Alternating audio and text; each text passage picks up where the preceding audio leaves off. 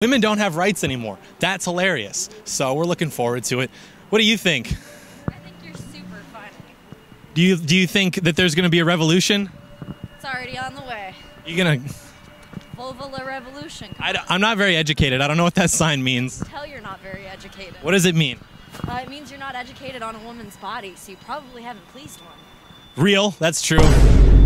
I'm a Christian. I don't believe in all that type of degenerate stuff. Ooh, yeah, so got it. An unhappy wife for the rest of your life. You say you believe in revolution, yet you won't murder me right now. Thoughts? Probably not, yeah.